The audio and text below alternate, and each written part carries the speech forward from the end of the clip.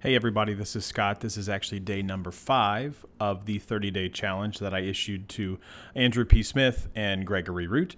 Today's a little bit different. If you do a little bit of Googling on my name, you'll actually find that I'm a top contributor for the Nexus brand with Google. I love Google. I love Android. I love Nexus. So I'm actually doing this recording on a Pixel C. It's fabulous. Hopefully you like it. Thumbs up if you actually do like it. But in our forums, and we do support lots of different customers, we actually give tips and tricks to basically try to make your Android and Nexus devices sing. And some of the most common things that we find are folks that are looking to say, like, I have this application that is causing me all kinds of trouble.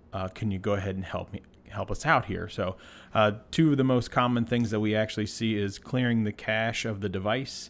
And actually, if there's still problems from that, you actually you can boot into safe mode to see if you disable that application, if your device starts to function properly. So I'm going to show you both. If we go into our settings menu, you can actually see I'm within the settings. Looks pretty familiar across all Android platforms, but we're going to go clear the cache of the device by going to the storage and USB right here. And you can actually see apps, images, everything that's taking up space on that particular device. And you can see at the bottom I have 1.89 gigs of cache data. So I'm going to go ahead and press that.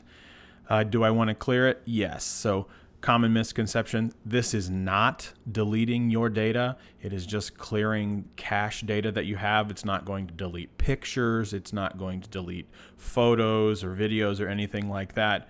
It is simply just kind of clearing out a little bit of the junk that some of those apps store inside of their own bits and pieces, so to speak.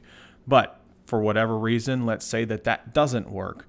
And you're saying, hey, I tried that already. That doesn't work. I need to do something a little bit more drastic. We don't want to go to the factory data reset yet, which I'll actually make in another video. But if we say this isn't working, what I'm going to recommend is you actually go ahead and press your power button, hold it down, and you're going to see your power off come up. Now we're going to boot into safe mode. It's actually it's very simple, very easy. We're going to go ahead and long press on our power button. You're going to see reboot to safe mode. And just like it says, it's going to disable all third-party applications. And in disabling those third-party applications, only load what the device needs to function. I can't say 9 times out of 10, but more often than not, this actually helps solve the problem that you have.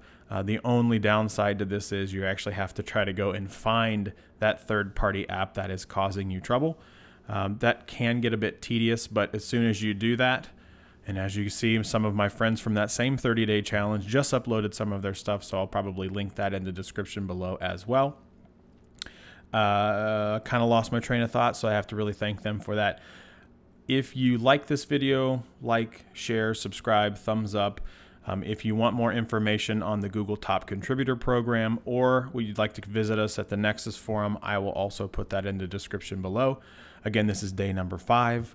This is a little bit different for me. I was trying to multitask, not just look at the camera and actually just talk at you, but also do something as well. I'll get a little bit better. Each day is getting just a bit better as we go on. So like I said, like, share, subscribe, and we will see you tomorrow.